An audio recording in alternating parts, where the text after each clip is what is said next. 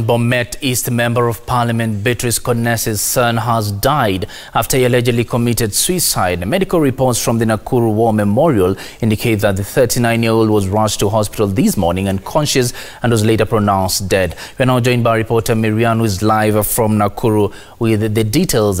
Marianne, good afternoon. Now, according to the medical reports from the War Memorial Hospital, is it confirmed that he committed suicide? And what are the police saying exactly happened for him to be rushed to hospital? Well, Wycliffe, the information is still scanty. We are still trying to gather as much reports as we can. But what we know is that the 39-year-old by the name Collins Kalia died at the Nakuru War Memorial Hospital, and the body is now at the Nakuru War Memorial Funeral Home where we are at.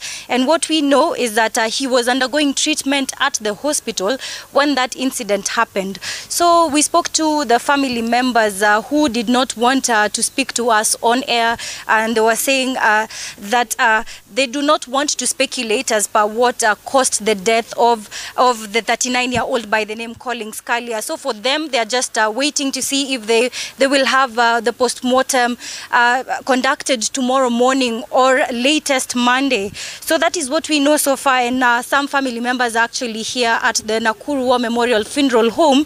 As we can see parents or other people who are just crying following that incident. So what we know is that some family members are here. Among them are the brother Kevin Kipngetich Kones, who is around the funeral home, as well as Franklin Bet, whom we know is the official family spokesperson, who's going to tell us more about this, but not right now. So what we know is information is still scanty, but the mother by the name, the Bomet East Member of Parliament by the name Beatrice Kones was out of the country, but we know that she actually got that emergency call in, and according to the reports that we have is that she is on her way back to the country. So as at now, Wycliffe, we cannot tell more information about what was the cause of the death, because the family is saying that we need to respect them in this time of grieving,